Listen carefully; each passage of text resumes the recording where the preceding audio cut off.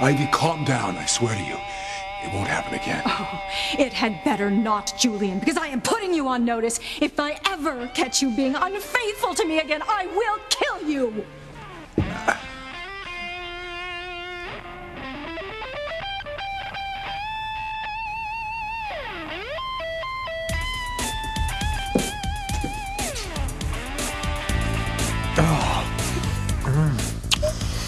It's your wife. Don't worry about my wife. She never sets foot in my bedroom. We're absolutely safe.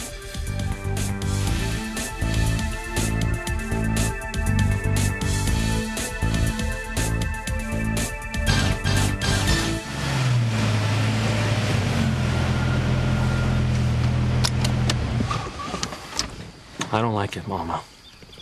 I mean, you worked here all day and then you put in I don't know how many hours at the carnival. Only 4, Luis. It's still too many.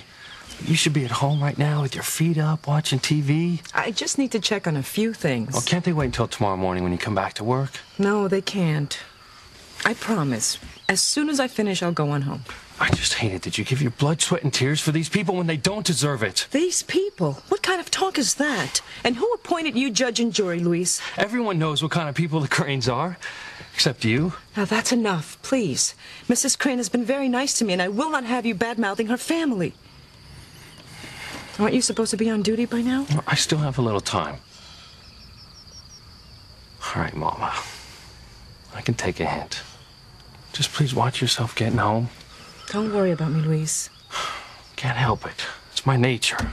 I know, and I love you for it. All right. I'll check in with you later. All right, son.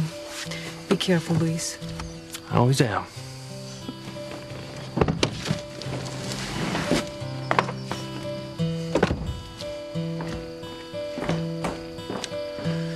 You be careful too, Mama.